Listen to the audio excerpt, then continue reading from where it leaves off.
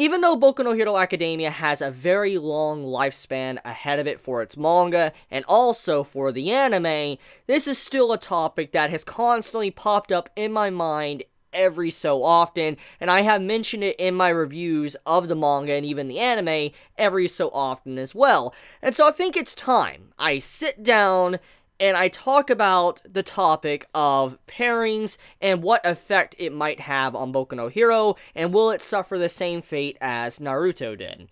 And what I mean by that is, will there be like a big hate-filled party going on at the end of the series similar to how Naruto was? Now, to kind of explain, when Naruto reached its conclusion, there was some pairings that happened that made a big portion of the Naruto community kind of angry. Very, very angry. They went out of their way to just destroy their volumes, burn them to the ground, or, tweet out to, Kishimoto, and then just hate on him. Just, there was a lot of awful things going on at the time when Naruto reached its conclusion. And the reason for this was because of the pairings, and it made the entire Naruto community look like a joke. It made them look foolish. It's been like a big stigma in my mind and many others' mind for a very long time about how many view pairings. And, you shouldn't always focus on pairings to determine if a series is good or not, because many were automatically saying that the Naruto series, because of the pairings and all that happened at the end, it ruined the entire series for them. And I'm thinking to myself,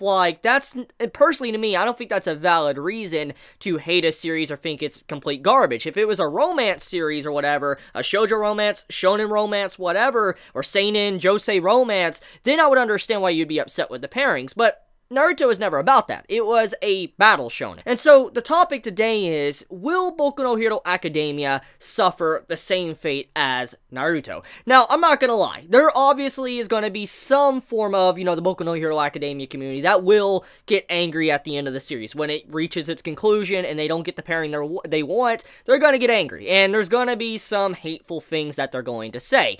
But will it be at the level of Naruto? That is the big question. So let's go into Naruto. Let's analyze what happened there and see if Horikoshi is doing anything similar or different from Kishimoto. Many were upset. Many Sakura fans were upset that they didn't get the pairing they wanted with Naruto. They wanted Sakura to end up with Naruto, but that never happened. That was not a thing. And because of that, many got very angry, very vocal, expanded to other communities around, anime and manga that does pairings dictate if a series is good or not, depending on how it ends up, if it's not wrapped around pairings.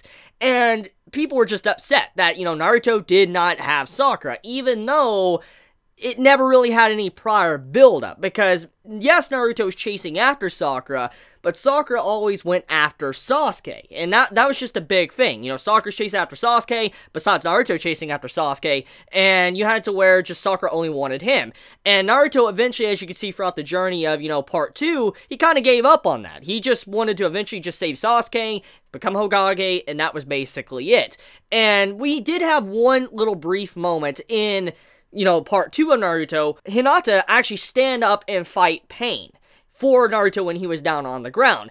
And like I said, the Sakura fans were upset because Naruto did not have that that pairing with him. They were upset that Sakura wasn't with Naruto, but Hinata ended up with Naruto. But that's the thing though. You didn't see Sakura jump out there in the middle of the field to fight Pain. You saw Hinata do that. It wasn't Sakura. So many were upset about that, but at the same time, the way everything was done, it could have been handled a little bit differently to kind of clarify that Naruto would have ended up with Hinata at the end of the series. And I think it would have overall have made it to where the ending wouldn't have felt like it did for some fans to make them so upset. And so, at the end of the day, it mainly came down to not a lot of focus on the pairings, and that is kind of what caused that big, cluster, censoring myself, you know what I'm going to say, at the end of the series. So, is Boku no Hero Academia handling it better? Is Horikoshi handling the pairings to the setup better for the in-game conclusion of Boku no Hero Academia?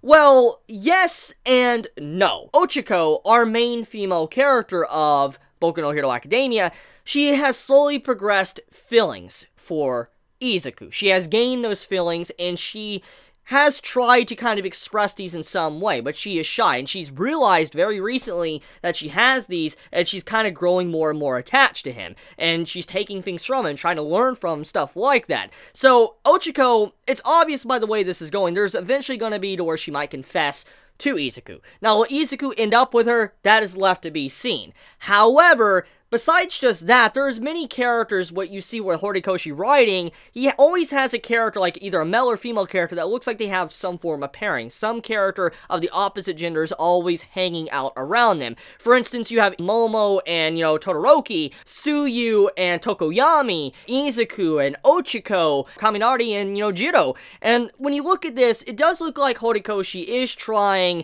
to imply things with some of these characters. Now, if they end up together, then they end up together. If they don't. But it does look like he is trying to kind of make it a little bit obvious when it comes to some of these characters and way they hang out. But like I said, this isn't the end game. Anything can happen from point A to point B before the series ends. I mean, one of these characters I've talked about already could potentially die and change a whole lot of things. Or one of the characters could turn out to be one of the traitors in UA. We don't really know. But basically what I want to say is, Horikoshi, at this point in time of the story, he has laid the groundwork for some pairings for the characters, but he hasn't done enough to where I could say he can be excluded from the Naruto problem. What happened with Naruto at the end? Even then, though, you do see him taking steps. Different steps than Kishimoto ever did. He didn't really try to progress Hinata's romance with Naruto at all. He never really focused on it much. She was always that shy girl. And then when she had that moment with pain, that was like the big highlight of, Naruto Part 2 and all that for her.